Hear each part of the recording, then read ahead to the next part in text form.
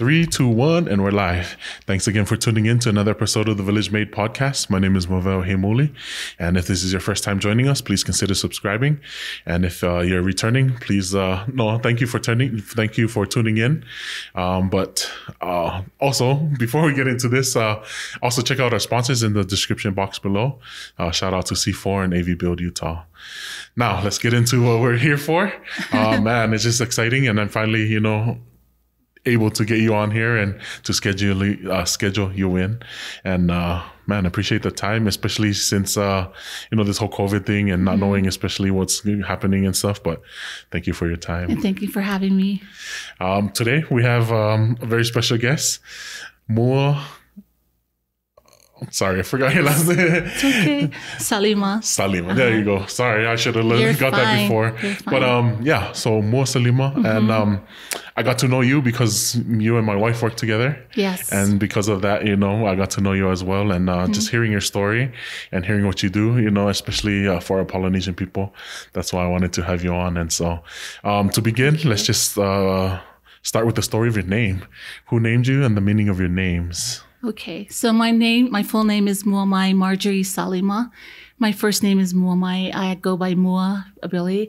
I am named after my father's mother, who died when he was 8 years old. So I never got the privilege of meeting my grandmother or getting to know her. And but I did hear a lot of awesome stories about her. And then my middle name is Marjorie, and I'm named after my father's first cousin, who was like a sister to him. And her name is Marjorie Pearson Silinga, but we affectionately call her Auntie Pili. And so a fun fact about that, my mother and my aunt, who actually went to high school together in Pongo at Samoana High School before my parents ever met. So I'm sure when I was born, they didn't have no arguments of naming me after her. So that's awesome. And Salima? Salima is my dad's name, of course, and it comes from Sapapali'i in Savai'i in Samoa.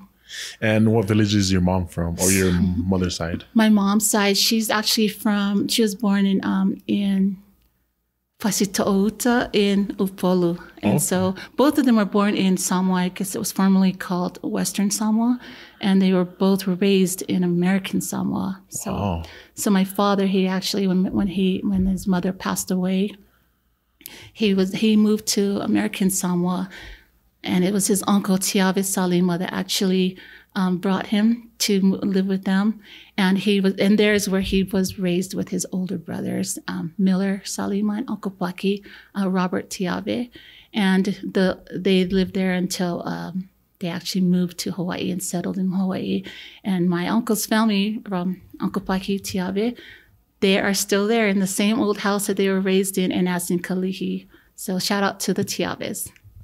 And it's kind of cool too because you have ties to the village, or at least my village, which is Laie Koku in our North Shore. Yes. And everyone knows the Tiaves there. Yes. So David Tiave, and Junior, and then Jenny, she's married to PC Otos. Yeah. Right.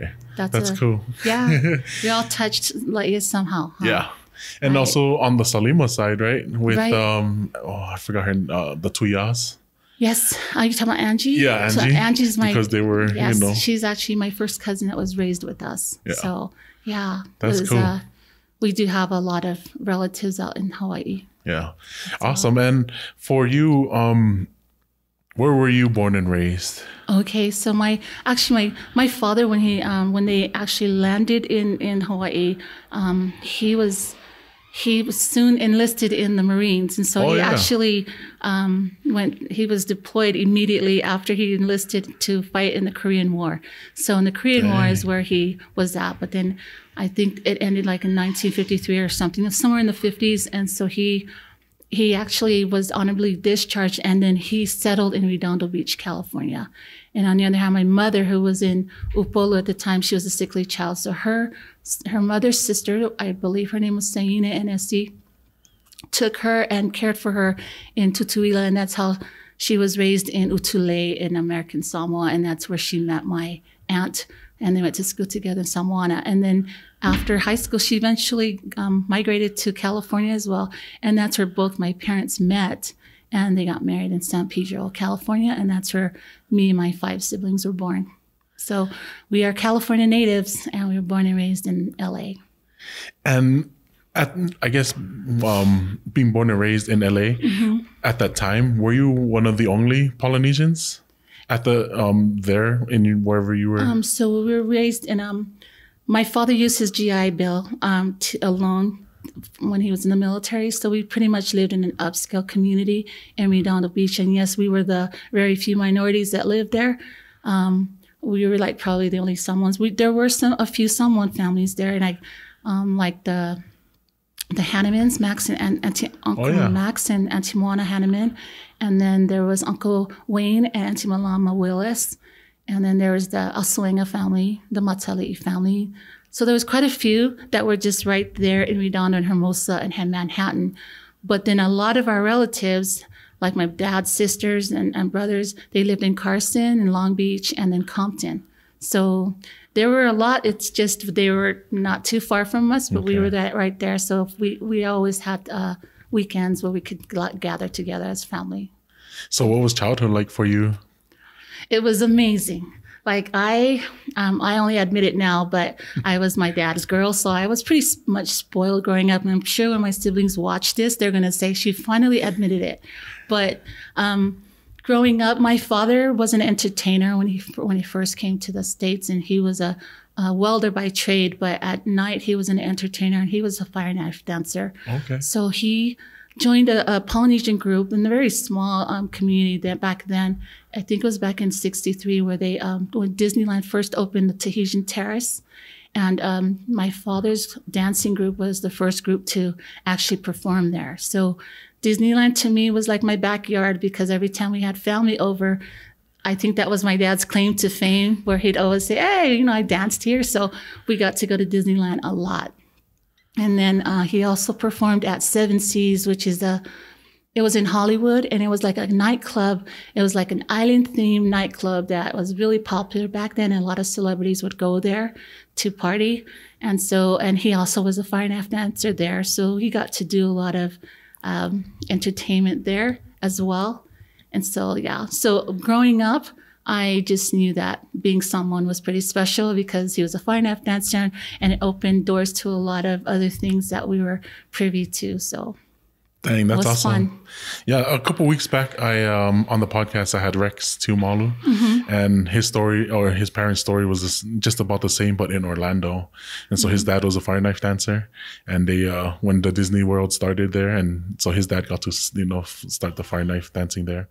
But yeah, it's kind of cool to I think for me it's cool to for people to say that they get to perpetuate the culture through fire knife in the entertainment business, and make a living from it, right? And it was so much fun. Like one thing that he really, really wanted to make sure that we all knew who we were, because we were amongst a lot of the Caucasians in our little neighborhood there. But my identity of knowing that I was someone and I was proud of it, it was never a question to me, because in our family, it was bilingual. So we spoke English to my parents. Our parents spoke Samoan to us, but it was never a question of who I was.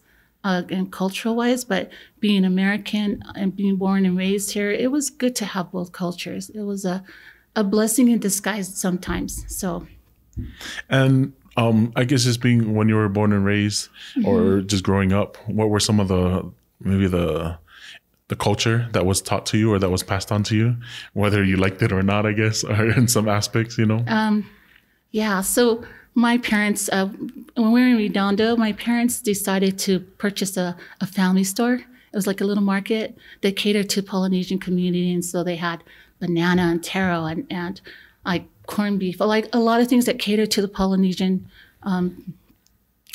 families. And so they sold their home in Redondo, and they purchased a store in Carson. So that was basically, it was infused with so many cultures, but the Samoans were the main Polynesians that lived there. And so it was fun, because we got to see what the culture was really like. And a lot of the culture, it demands respect. And so what they say goes, and what they say, if you don't do it right away or like how they want. We did grow up by the laying on of hands as well. So it's not like, it was a touch of love pretty much. Right. But yeah, we were very, very much involved in our culture. My father made sure that we knew that we always love the elderly, always respect them, and always cater to them if they need in need of help. So that's awesome. And just because I know a little bit of your background with the education that you have, was education a big push for you guys growing up as well? My father sacrificed a lot. I think he didn't want us to follow in his footsteps in the entertainment business. And I don't know why, but we all just wanted to, like, can we go to PCC? Can we just go downstairs? And he was like, nope, you're going to go find another route to, find a life and be successful. Now, I'm not saying that PCC dancers aren't successful. It's just, he said that there's more to life than just dancing your way through, and which was good. He and my mother both sacrificed a lot. We had the store, and then they also had a nonprofit organization that he co-founded with some other group of other people. And it was called Summerica Incorporated, and it was in Carson. And that was a nonprofit organization that provided academic scholarships for Polynesian kids as well as the minorities. And it catered to everyone and anyone that had good grades and that were willing to have a higher education. So you can go to a trade school, and as long as you're doing well, they would provide a scholarship for you. So yeah, props to my dad, though, because he was very, very ahead of his time. And so from someone that never had an education, that was one thing that he always wanted us to have, and that was make sure we had an education. It didn't matter what we did in life, but he wanted to make sure we had that degree in our hand. So that's awesome. And I guess for you, when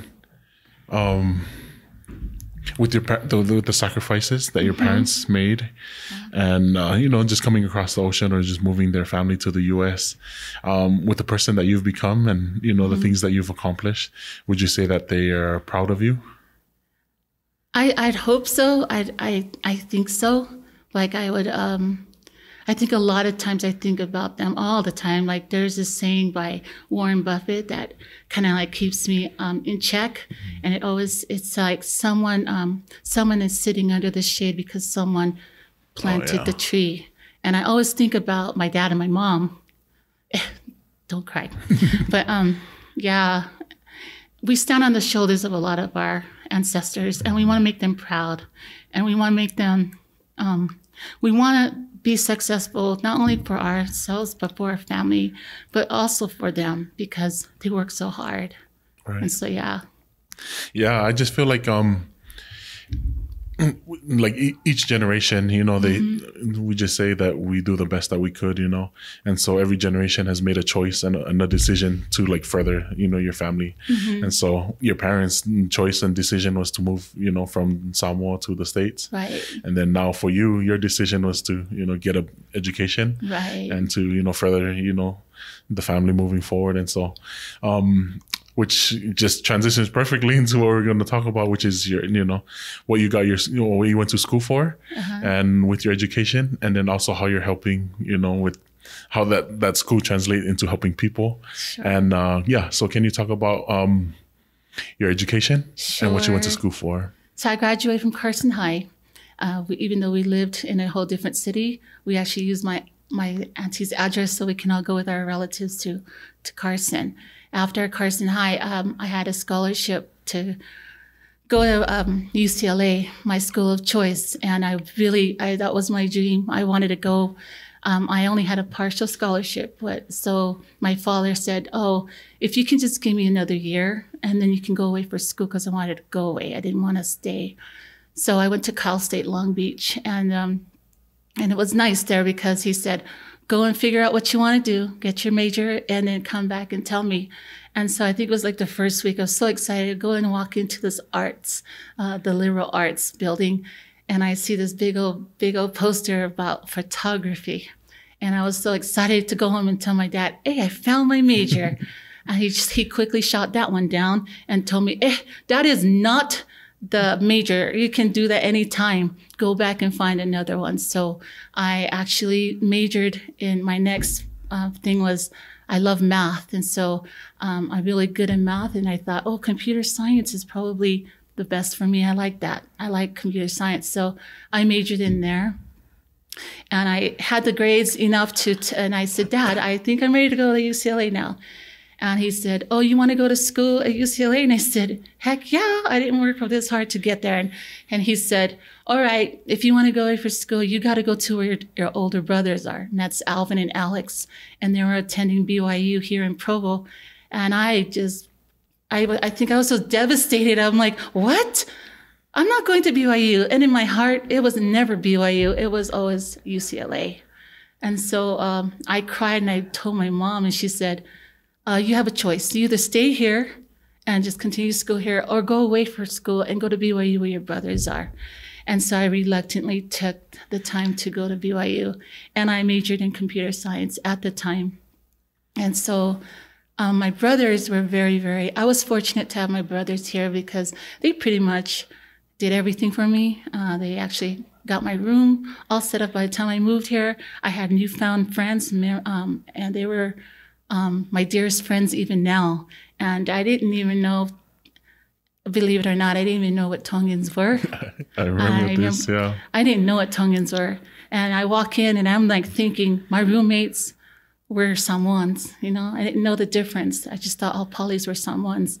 And it wasn't until I came here to Utah that I figured out, okay, something's different. We go to an occasion and they wear that, is it the kavala? Yeah.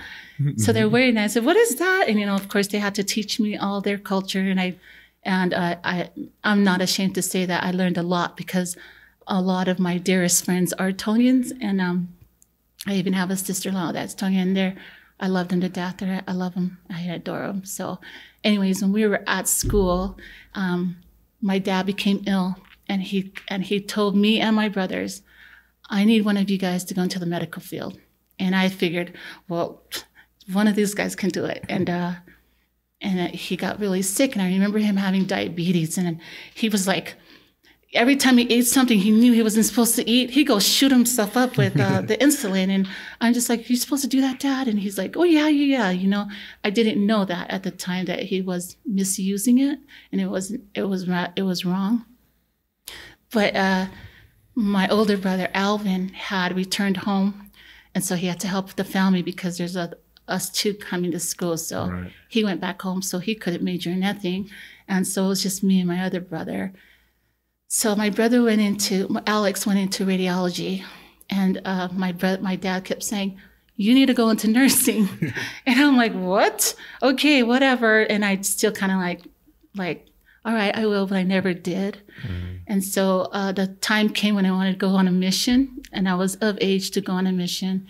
And he said, when I told him the first time, he's like, no, the mission's not for you.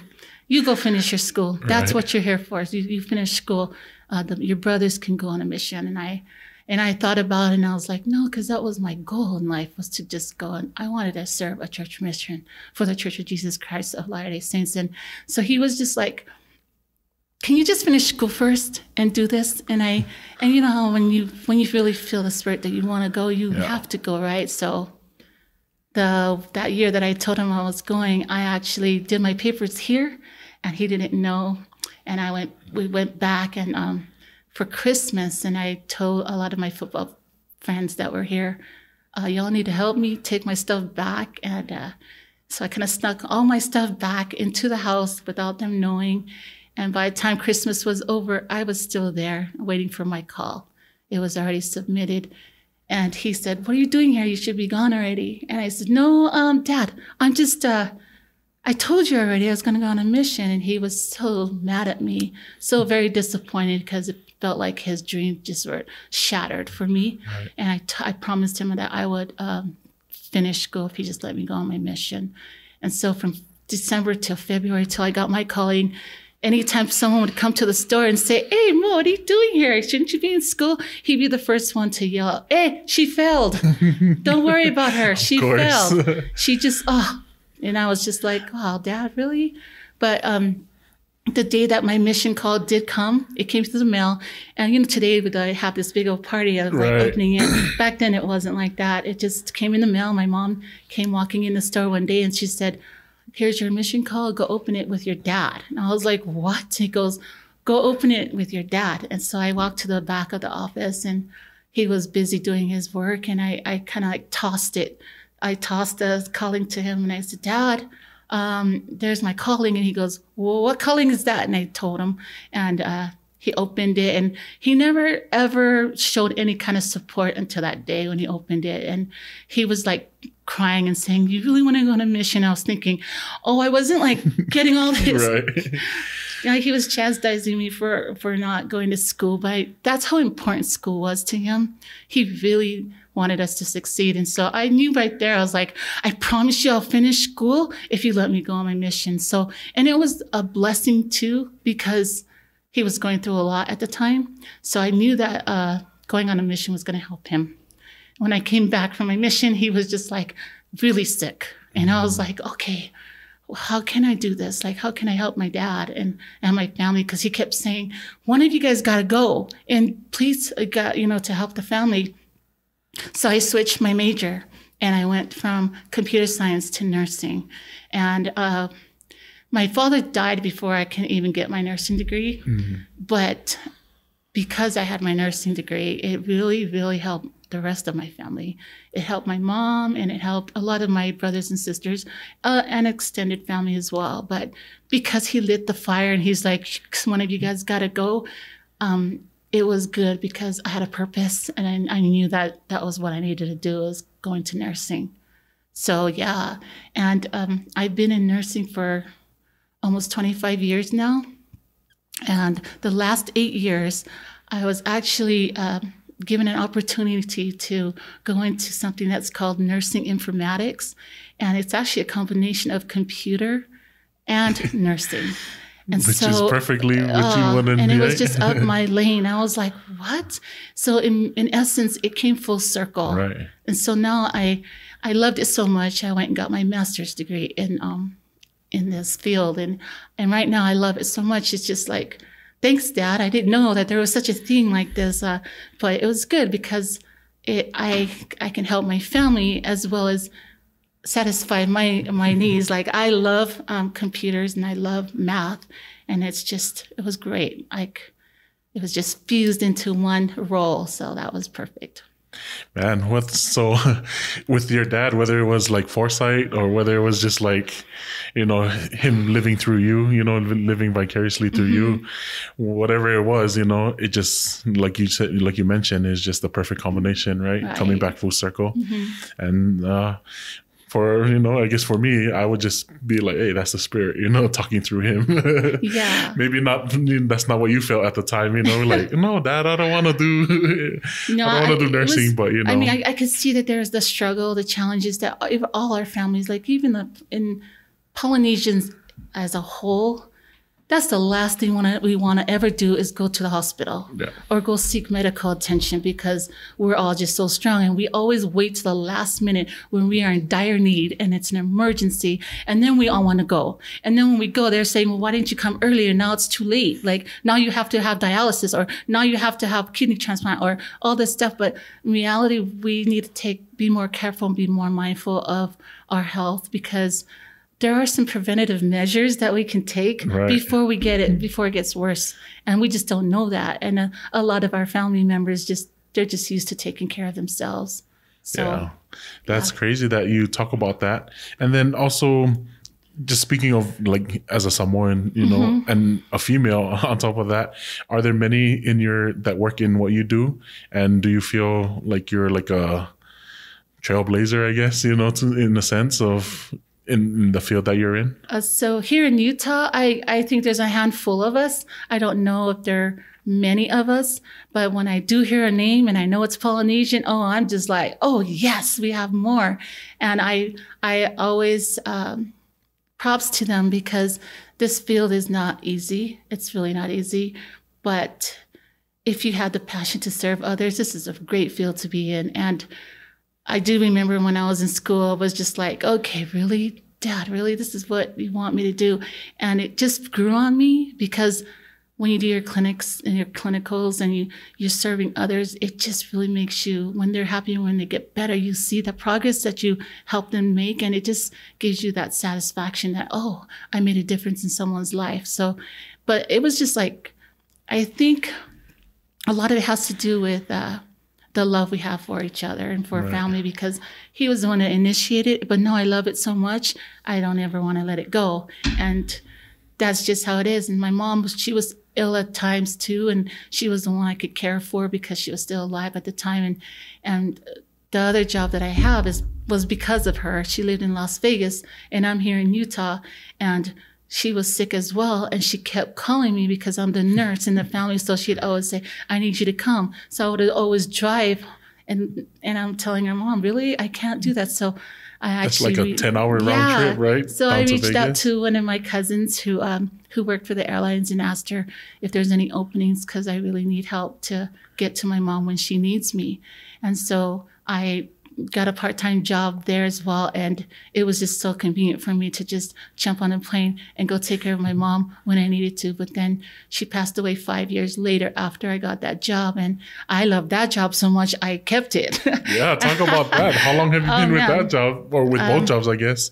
For that job, I've been there for 19 years. Wow. And that is my ticket to the world, and I would never let it go, because I met so many people there, and that's like my family. I don't have a social life. Yes. Right? And your wife. Yeah. I love Val.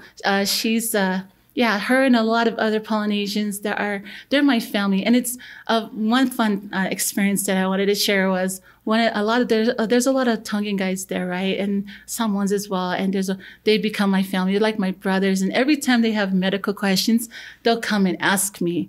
And a lot of times, they'll be shy to tell me, because a lot of times it's personal stuff. Right. But they are like, they realize that I'm a nurse and I can say it because we can talk. And it's become so fun with them, because every time they have medical stuff, they always come and say, hey, I have a question. Can you do this? And I'm like, yes, come, let's talk about it. But I love that I can use that, my experience in the medical field, and use it at my other job as well. So yeah, it's been a blessing for me to have two awesome jobs. A story that I heard, that you had mentioned, you know, and just in us talking stories was, because he's one of my dad's good friends. Yeah. Was talking about, Offahingawe. Yeah. What's his name? Who's the one? Leo, yeah. Was it Leo? So, yeah. Yes.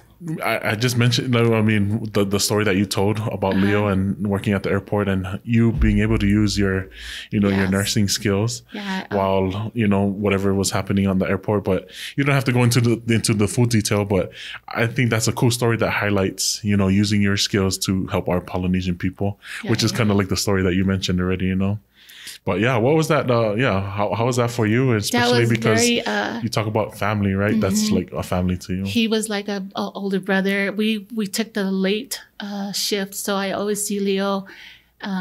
He's one hardworking man. Like, he worked from morning till night, and I would come in at 7 in the afternoon or in the evening and work with him all the way till 1:30. Well, one evening I come and he was in the lunch break, having his lunch break as usual, and I came in and had my dinner, because once I go out there is no break for me. I work all the way till 1:30. And so we teased each other. He kind of told me, hey, we're on the same pier again. And I said, fine. And Pier 11 was always that busy, been like full on luggage just coming every second. So he told me, okay, well, I'll just meet you at 10 o'clock. And I said, I'll meet you at 10. So we went to our stations, and he was on Pier 5, and I was on the inbound side where all the bags come. You just toss it on the belt, on the conveyor belt, so it can go outside. And I wasn't even, shortly after, probably 30 minutes later, someone drove up at the where I was and said, hey, are you a nurse? And I said, yes. And he said, Leo is down. And I said, Leo is down. He said, Leo is down. And all I could think of was Leo. So when I got there, he was already being given CPR with 2 cops there. And so I was able to jump in and help them. Unfortunately, he didn't make it. And so that in itself was a traumatic experience to a lot of our Polynesian family that was there and got to witness it. And so it was nice because, you know, and as a nurse, you see things and you just get used to it. Right. But then I forget that other people don't see it. And so when Leo passed away, it was more of a shock to everyone there. But for me, it was just my adrenaline, my nursing skills just like chopped in. And I was just able to coordinate the whole process of them seeing him the way he was, the way they left him. And when the ambulance came, it was more of let's just put him in the bag and just take him. And I looked at them and just seeing the eyes of all of our Polynesian family, brothers and sisters watching that, I yelled over to the ambulance guy and told him, stop, you don't do that. And he's like, why? And I said, don't do that, because you want him to leave with dignity, right? And so right. I yelled at him and said, you go in that ambulance, you get that gurney, you put him on the gurney and then put the white sheet over him. But don't you come over here and try to put him in the black bag. That's not right. It's so wrong, the body bag. But I was able to help in that way. And it was just so nice because I don't think that I would have been able to help that way if I didn't have the skills for it. And just to see the family and how appreciative they were that evening, that they were able to see their father, their husband, their brother before they took him to the morgue. Because usually after something happens on site, the medical examiner will come first, and then they take him immediately to the morgue. And there's no way the family can see him while he's still warm, his body's warm. And so I told the people there, if you want to riot here, then go ahead and just take him. But I'm going to tell you right now, his family's on their way, and we need to see him, because in our culture, you have to have a warm body. You need to touch a warm body, and there's nothing, I mean, you can't see them at the morgue. It's just not the way to do it. And so I know the two cops that were there were so helpful. They were the ones that orchestrated that whole meeting of the family getting to see Leo before they took him to the morgue, or the mortuary. So, and I was glad to be a part of it. I thanked him at the end. I was just I was exhausted after when they all left. I just went to the car and just let it all out. And I was just like immediately called my siblings and told them, I just got to tell you something. Life is too short. I just love you all. And they're like, something happened to you. But it was just a great experience. It was great to be there for him. Right. And I'll never forget that. So. Man, that's amazing that you could, just in showcasing that you can use your skills, from the nursing to help in your other job. Right. But also to help our own Polynesian people. Mm-hmm. And, just him leaving in dignity. Right. But, and also working in the hospital, how has that, coming in contact with our Polynesian people there, does that give you more incentive? Not incentive, but like, do you want to offer more help, or, does it just because, it's your Polynesian people, or is that something that you just offer for everyone in general? So I actually treat everyone as if they're my own family, like they're my mom or my dad or my brother, my sister.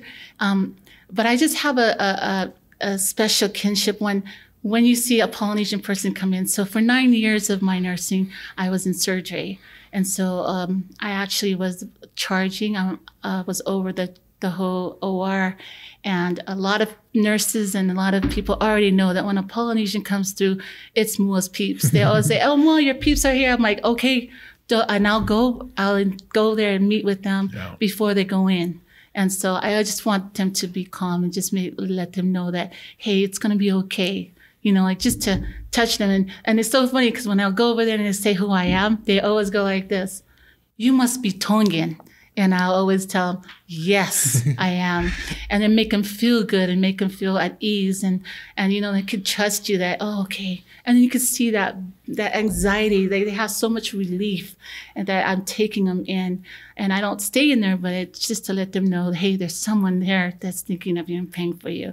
And then even if someone do the same thing, you must be someone else. I am. You're like, I am whatever you want me to be. Even if you're Fijian, or like, just to let them know that, you know what, you have a sister here that's praying for you on the outside, and I'll do all I can to advocate for you while you're here. But it's just nice to know that I'm at a level where I can actually go and help our own people when they're in need. So that's awesome.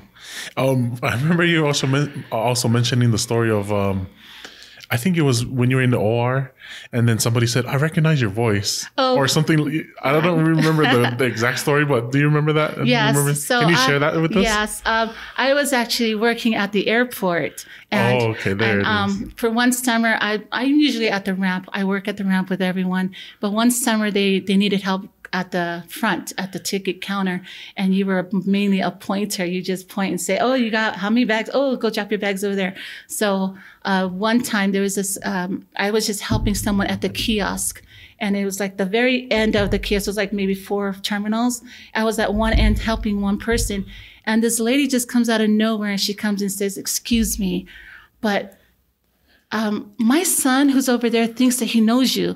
And I said, oh, I'm so sorry. Can you hold on? So she just kept looking, and I kept looking over to the boy that she pointed at, and he kept smiling at me. And I said, okay, what makes you think he knows me? And then she said, well, he says, he claims it's you, but this is not the job he knows you at. And I said, well, what do you think it is? And she said, he said that you were his nurse in the OR. And I said, what? And then she said, are you a nurse by chance? And I said, I am.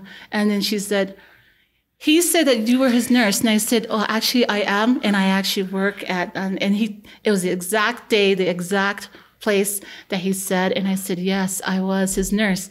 And he comes running to me, and he goes, cause she like looked and nodded, it's her. And then he says, I knew it was you. I heard your voice from the other end of the kiosk.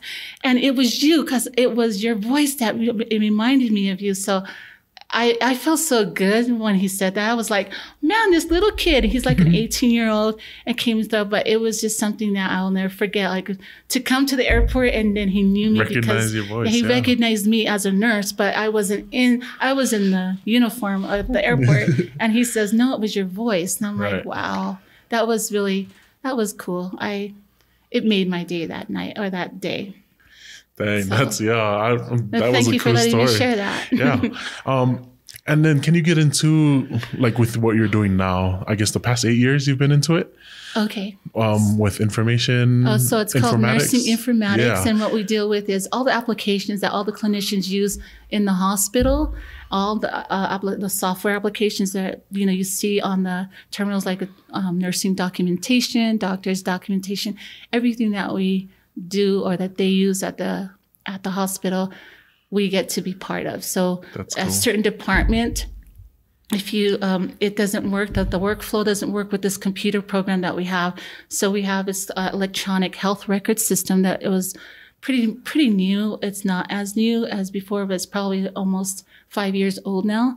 And it's been we're still trying to improve it and work everyone's so that it will work for everyone. And like the ER, you can't just give them the same program that the ICU uses, because there's 2 different workflows. And so we got to make sure that what these guys need in their unit, like the ICU, accommodates them. So we just got to make sure their workflow is good and that the computer does what it's supposed to do for them. So it was really nice because as a clinician, you bring all that background and experience, and like, yes, I know exactly what you're talking about. Because when I'm in the OR, I want to make sure I do this, this, and this, and I want the computer to be able to do what it says it will do. So that's what nursing informatics pretty much is. Dang. It's fun. That's awesome.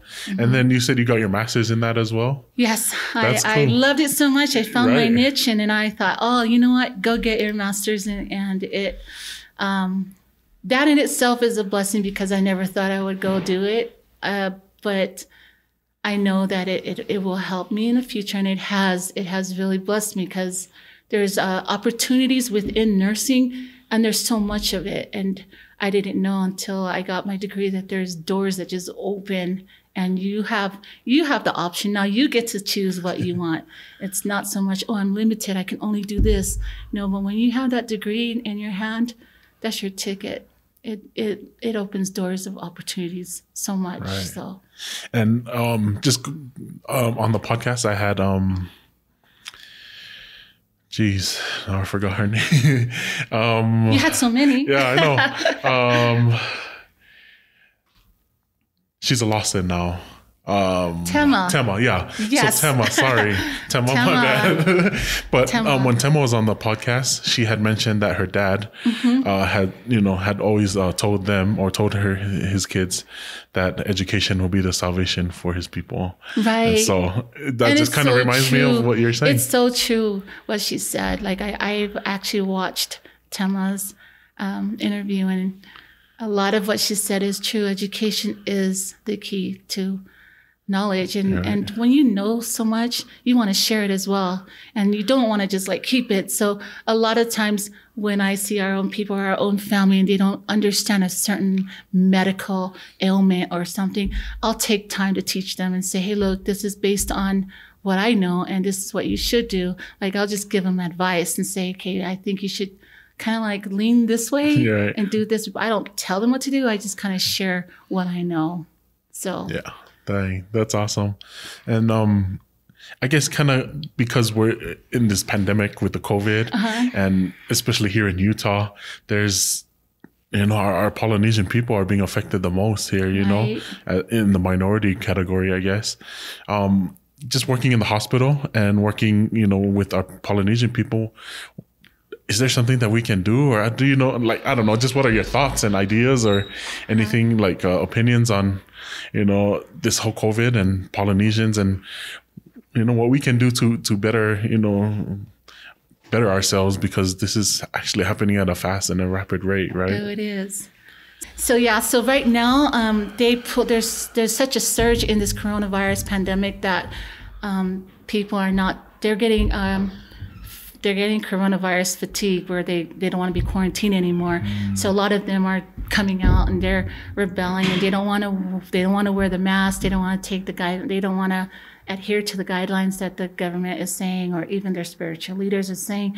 But I feel like the coronavirus we're done with it, but it's not done with us. Right. And so if we want to move forward, we have to do our homework. So like when we talked before, you said that there's so much information, a lot of misinformation out there on TV, on social media, on the news even. And we all just have to take it, like do your own homework, decide what's best for you and your family, and then follow through. But don't wait for someone to tell you, oh, yeah, the pandemic virus stuff it's done. It's like the coronavirus is done. It's over. And then you go out there and you just kind of live life like it's never happened. And a lot of people say it's a conspiracy. A lot of people say that this is it. It's only seasonal. But no, coronavirus it's not going to be gone for a while. And so what we have to do is make sure that we adhere to the guidelines that they are actually, the CDC and FDA are giving out. And I know it's hard. I know a lot of people are saying, we don't trust them. We don't want to, because they're taking our constitutional rights away. And if I don't want to wear a mask, I'm not going to wear it. I get that. We wear masks all the time in the OR. So I know what it's like. But if you care for family around you that are like in our family, like you just mentioned, the Polynesians are very at high risk. Like just recently, it like spiked up big time for us Polynesians. Right. And I personally feel that we get it a lot because we're very affectionate people. We're always like embracing each other. Yep. We just we get like kiss them all over, and we just want to hug them or hug each other. And I think what we're missing out as well is we also are known we're prone to diabetes, heart disease, and kidney failure. So of those three, we have those three against us.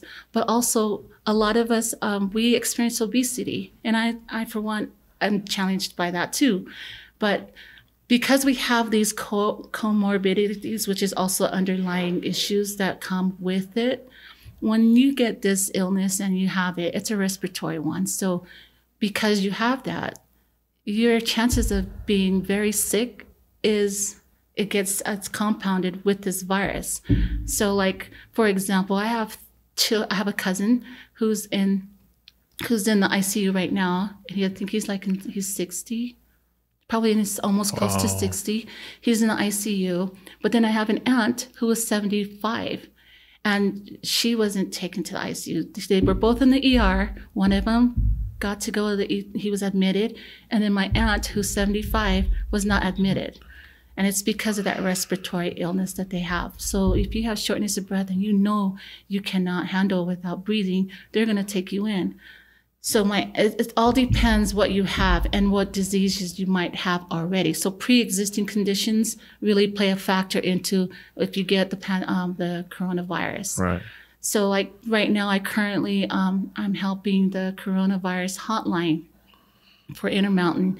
And a lot of the calls that come in are based on fear because they've been exposed to someone. And the first question I ask them is, okay, so have you came in contact with them? Like I said, yes. And I feel like I need to do it now because, I'm scared and I don't know the process. And so you have to talk to them and let them understand that just because you've been exposed to that person, you came in contact with that person for that day, you have to wait for 7 days to see if those symptoms do come. And the virus has to replicate so much in your body for it to manifest those symptoms. And then you can say, okay, let me go get the test.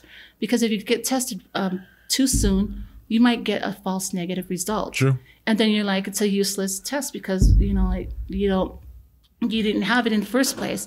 But those who have it and are asymptomatic and they feel like they, okay, I have it, but I'm asymptomatic, that doesn't mean you get to go outside and play. That means please follow the guidelines. Do your isolation, do what you can to stay home and self-quarantine. There's so much you can do to help separate or isolate yourself from those who are not affected by this. And a lot of them, and I shouldn't say a lot of them, but a few of them are, they feel like they're invincible, right? Especially the young ones. And I'm not just saying that because I have a nephew who had it. And of course he had only a few of the symptoms, but he was young and he recovered fast. Mm-hmm. Where I have I have a sister who's also there, and she's day by day it changes because she's having a hard time breathing and she's in the ICU right now. So what I can tell you and I recommend is that you do your homework and don't believe everything that you hear on the news. Please don't, because there's so many doctors out there. There's this medication that's used for lupus and rheumatoid arthritis, and as well as malaria, and it's called hydrochloroquine. Sorry. So that is used to treat these three, but I feel like the government or CDC and Dr. Fauci and all of them they don't want to say that it's a cure for coronavirus because they don't have enough data to back it up. But there are some physicians that use it, and they claim that it is working for a lot of their patients, and they're going to continue to use it. But there's a lot of states here, like our state, we can't use it for that purpose, and so just do what you can do. And I really like what our spiritual leaders are saying to us is just stay in the boat. You know that it's dangerous. Just stay in the boat. The rapids are dangerous out there. You don't want to just jump off and say, oh, I can handle, and then you just jump off. Because later on, you're going to have to be rescued. But just stay in there and just wear your vest and then just hold on. We're here, like for this coronavirus, I would say stay the course, wear the mask, and just go with the flow. And you know who you can count on. Just ask the Lord to help you pull you through this stuff because it's very challenging. And I think for our Polynesian people, we're a little stubborn, right, at times. And so there's a lot of people jumping off the boat, and a lot of people who are not staying in the boat. But, at the end of the day, it's just because we enjoy being around other people and we're not too fond of being social distancing, right? And it happens to a lot of other people. And I think it's because the test is available to anyone and everyone now. That when we had that surge with Polynesians, it went with not just us, but there was all the other minority groups like Latinos and Native Americans. So I think we're all in the same boat together. And I just feel like we all just need to be mindful of each other, be kind to one another. And just for the love, wear it. Right. Yeah. Just wear it. Yeah, and then I really liked what the nurses. There was like a picture circulating a couple weeks or maybe a couple months back, talking about the nurses like stay home so we can treat you guys, or because you guys are staying home, we're here to treat and help I got to give around. it to the frontline workers because props to them because they're the ones that are getting burned out, and they're the ones that see it all every day, and so. If you have anyone in the medical field that's on the front line, if you care about them and you see them doing their stuff, if they ask you to put the mask on, put it on. Social distance is one of the greatest things you can do, but I would implore you to please put the mask on because it does help protect you and the ones you love. So. Amen. Well, that's cool. And then I guess just to... Wait, do we have anything else? No. Well, just to end, we're gonna. I have a few questions, just to get to know you a little bit better, and then so just whatever comes to mind, we'll go ahead and answer that. But what takes up too much of your time? I would say work. Right now, I took a leave from my other job, so I'm enjoying every minute of it. But it's usually my two jobs. Okay. What do you wish you knew more about? Financial investments. What or who inspires you? So a quick story. This morning, I woke up and I was browsing through Instagram or is it? Yeah, Instagram. And I was just admiring all the black and white photos of all these women who are being empowered by other women, right? So I came across Ari Tuisavura's page. Yeah. I believe it was Rising King Media. Yeah. And there was a story about a young woman who was sharing her journey of overcoming her addiction to pornography. Yeah. Wasn't that powerful? Oh my gosh, that was so powerful. And her the courage, and strength to share her story. It was not only powerful, it was so honest. That was her truth, was her story. And it was... And to this, once I listened to the whole thing, I was just so in awe with her transparency. She was all in and she wanted to help others just by sharing her story. And that was an inspiration. And if we can clone her husband too, because her husband, is so dedicated. So you can see that love and devotion he has to help her through her challenges. And I'm sure he had their ups and downs, but together they were able to not so much, well, they conquered it, but I know it's still a work in progress, right? So, shout out to Sala Toilupe, I think is her name. If you think you only affected one person, you affected so many. And I'm sure your story is going to go far. It's going to help a lot of people. So, yeah. And just going off of that, especially because in her having the courage to share her story, there's going to be other people because people think, I'm the only one struggling with this, or I'm the only one going through it. But for her to share her story, she can do, right. If she's not only conquered or, she's not struggling with it anymore, but I can as well. And but at least she has the tools to help, deal with it. It was just so amazing. I loved her story. That's cool. So shout out Rising King Media. Yeah, she is an inspiration to me today. Awesome. What are some things you had to unlearn?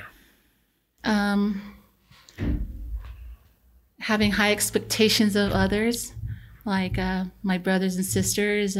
For me, they wouldn't. I'm the one that would always see black and white. Right. I was on you got to do right. So I was daddy's girl, and so I always wanted to make him happy. I wanted to make sure that whatever he had planned for me, I would do it. So I have younger brothers and sisters that. They kind of got away with a lot because they're younger. My parents were older, and they kind of they're tired of it, of raising us with the fist or the hand. So they got away with a lot. But a lot of times I would think that they don't try as hard as they should. And so I do remember we had a falling out, and I was yelling at them, and I was telling them, it feels like we never grew up in the same home.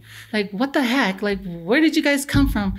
And I realized my one brother had to tell me, it's like we're running a race and we're all going to the same finish line, but you're way up there and we're way down here. And you got to let us run our race. And so just by him saying that, it just made me realize that I can't always protect them. I can't always go and hover over them and like grab them and pull them to where I'm at, because it's their race, it's their journey, and I have to respect that. And so my expectations for them, well, it had to kind of like, okay, you need to chill, girl, because it's their life, and I'm just there always for them. You know, they got to ask for it. So that's powerful. Yeah, man. That's the one thing I have to unlearn. Yeah. What's your favorite book? My favorite book is always and always has been the Book of Mormon, because it's a constant in my life. But there's a lot of motivational books that I love to read. And the last book was Michelle Obama's Becoming. And right now I'm reading a book called 5 a.m. Club. And it's like to own your mornings and try to take control of it. And what's really nice is you actually can be so productive from 5 to 8. And a lot of stuff can be done between those hours. And so you asked me why I'm tired. I was like, oh yeah, because, you know, I'm trying to do that. I'm trying to see what I can do to own my mornings. Awesome. Dang, that's cool. If you could spend a day with someone, dead or alive, to pick their brains, who would it be? It would definitely be my parents. I wish there was like a day pass from heaven, and they can come down and hang out with us, and we'd have a big old family reunion and let them see their grandchildren and just enjoy the fruits of their labor. That's what I really want them to see, is like what they did for us kids. And I just want them to see, and you know, like be proud of what they did for us. So yeah. It would be them. What's special about the place you grew up? LA, it's the melting pot of diversity. It's so diverse in culture and religion and opportunities, especially entertainment. Like, there was never a dull moment there. It was a wonderful place to grow up in. What have you only recently formed an opinion about? Hiking. I never knew what hiking was about. Well, this pandemic was actually a blessing in disguise, because I took the leave of the other job. I had so much time in my hands in the evenings, and so I'm not one to stay home. I'm always out and about, and so it actually kicked me out to go walking first, and then I thought, and I live up in where there's so many trails, so I love that. But then I thought, no, I want to go hiking now, and so I was able to go hiking, and man, but there's so much of nature in Utah that I haven't discovered yet, so I need to go out and explore. But hiking would be the thing. Awesome. Isn't there something about being in nature that just like so like calming? And it's so therapeutic. Like, refreshing, I just love it. It's therapeutic for me. What song will guarantee to make you dance? The Cupid Shuffle. For the old and the new. Like, you know, we always have those events. As soon as that song comes up, everybody gets up. It don't matter how old you are. Everyone's doing it. Right. What's the luckiest thing that's happened to you? Being born of goodly parents and having them teach us how to love unconditionally. Yeah. What are you most looking forward to in the next 10 years? Having my house paid off and being able to travel the world. What could you give a 40-minute presentation on with no preparation?